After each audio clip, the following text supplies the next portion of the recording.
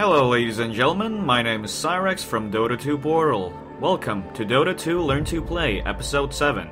In this episode, we will be covering everything you need to know about warding, and it will be the final installment in our intermediate section of the show.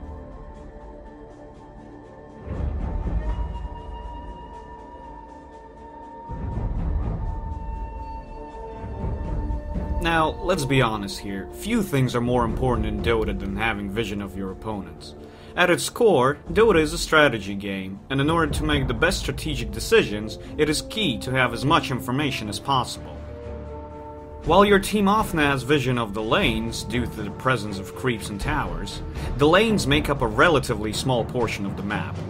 Warding the other areas of the map gives your team a huge tactical advantage, but your stock of wards is quite limited and refills very slowly. Therefore, it is more important to place each ward in a place that gives you the maximum sight radius. Now, this guide is certainly not a comprehensive list of warding locations in Dota, but it covers all of the fundamental ones. Feel free to experiment and find your own useful locations. There are a few important places that should be warded during the game, depending on the stage of it. Rune spots. First and the most obvious place should be at the rune spots. In our last guide, we talked about the importance of the runes and the rune control, thus making this place extremely important. The two most important warding locations on the map are the cliffs that overlook the top and bottom rune spawns.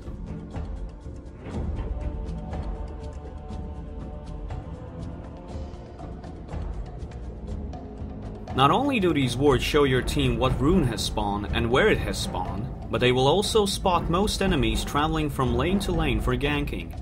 These wards boost your offense by giving your team rune control and boost your defense by spotting ganks. Doesn't get much better than that. There are a few ways to cover top and bottom rune, depending on the team in which you are playing. Usually, you will tend to spread light on both runes and the enemy territory as much as possible.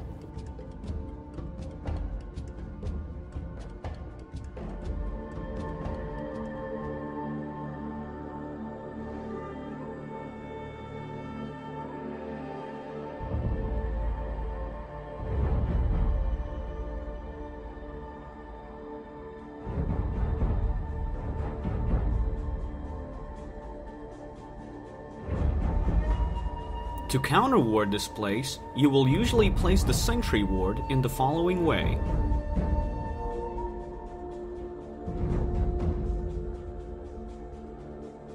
Forests. Wards can be placed in the enemy forest for two reasons. 1. Preventing neutral creep spawns, and 2. Spawning enemy heroes to pick off. Early in the game, it can be very beneficial to block a creep spawn, shutting off the enemy's ability to creep pull their lane.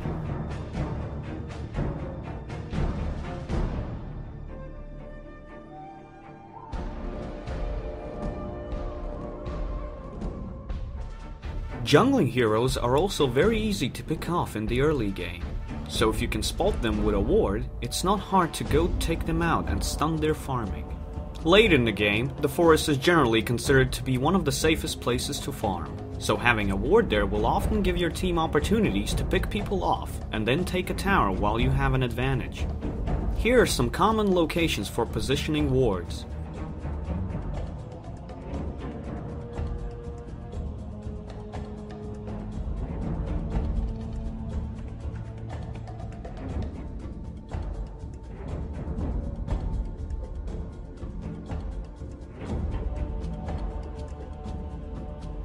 Counter-warding is pretty hard in this case, cause there are simply too many ways for warding the woods.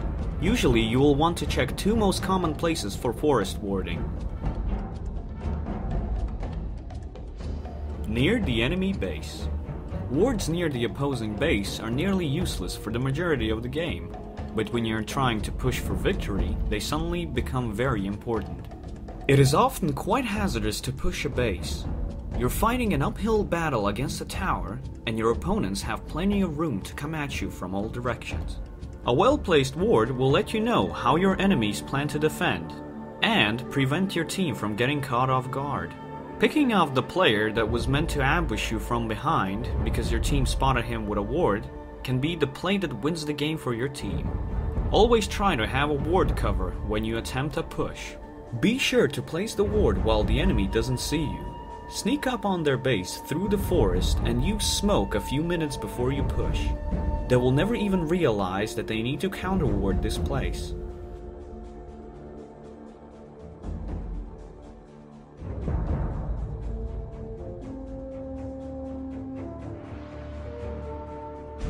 Basic facts about wards.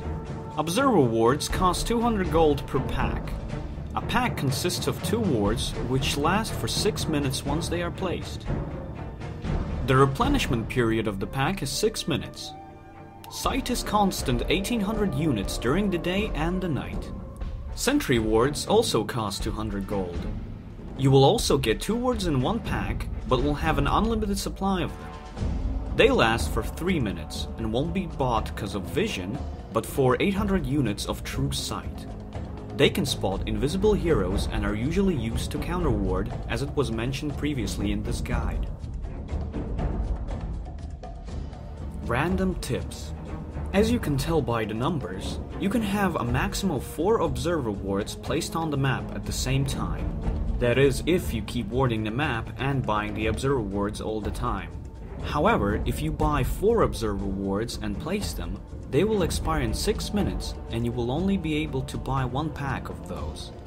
So you should indeed be careful with what positions to choose in order to cover the most important areas of the map. Another random tip that goes beyond the warding repertoire is the fact that if your support hero does not die much, or not at all, he or she will be likely to produce a much more consistent vision through buying and placing wards than a feeding supporter would have. A quick hint to that would be the fact that you gain 67 gold per minute merely because you are playing the game regardless of the hero. Let's take a look at a simple equation. 67 times 3 equals 201. Thus, it makes it obvious that if you stay alive for 3 minutes without buying anything or farming, you can afford 1 pack of either observer or sentry wards. With this guide, we are concluding our intermediate segment of the show. We hope that you enjoyed your journey through the basic elements of the game and that you are prepared for the advanced segment. If you have any questions or advice, feel free to send us your feedback. We read every single comment that we get. My name is Cyrex, and I'll see you in the next episode. Have fun and good luck.